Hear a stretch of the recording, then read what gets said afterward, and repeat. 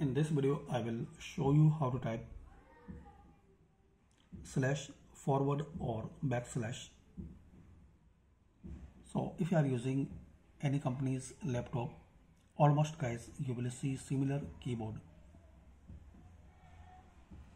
and you will find this slash with symbol.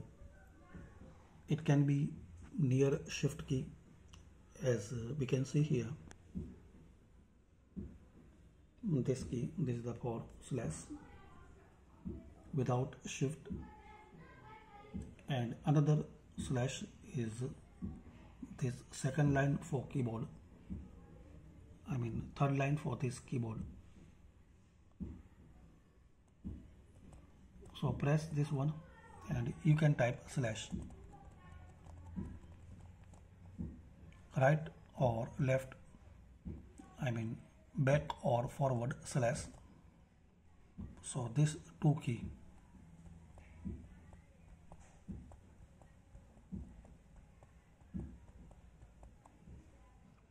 In some keyboard you will see near this right shift key, or in some keyboard you will see near left shift key.